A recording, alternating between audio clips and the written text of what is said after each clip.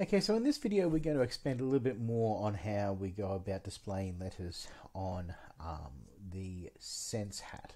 So I'm going to start with, I've imported the Sense Hat again, done all the usual stuff, and here I've actually got a few more colors than I usually do. And so this time I'm going to, as we did last time, say show letter. Now I don't actually have to say, because I'm not going to have any background color. Background color is just going to be turned off. I won't have to worry about saying whether the color that I'm putting in is a background or foreground color. It's just going to assume that it's the actual text color if I just put that value in. So if I run that there, you will see that the M will appear there. So I'm just going to clear that, stop that running. Right, so we've got that there. So that's nothing different to what we've done previously. Now, what I'm going to do is, again, to save you putting up with my horrible typing, I've copied that a number of times now, and I've now got the whole lot here. Get rid of the carriage returns or the end of lines.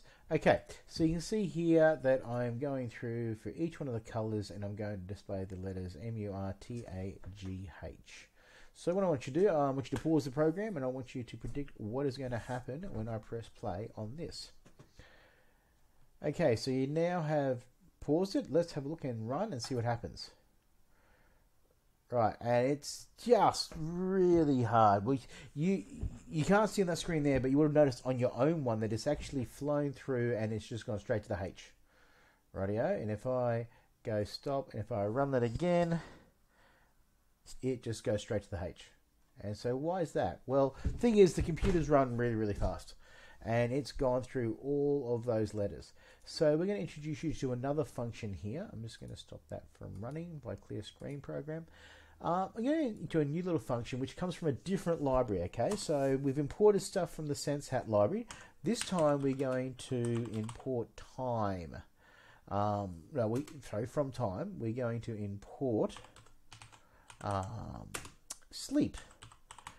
And we're going to see what happens if I use the little sleep command here. So if I come in here and I go sleep and open my brackets and go 0.5, and I'm just going to copy that and I'm going to put that after each letter, and we're going to start to run a little bit of space here. So let's just bring that down here. Right, and you see that I've gone down and I've put it after each letter here. So what I want you to do now is, I want you to pause for the second time in this video and say, well, what's going to happen if I decide to run this program? What are we going to see on the display here? So pause that, predict what's going to happen, and then come back and we're going to run it. So, okay, hopefully you've run this now. So let's just run it and see what happens. And you can see that you can actually see each character. So what's happening there is that it's going to run and then it waits for 0.5. Now this is in seconds, so it waits half a second.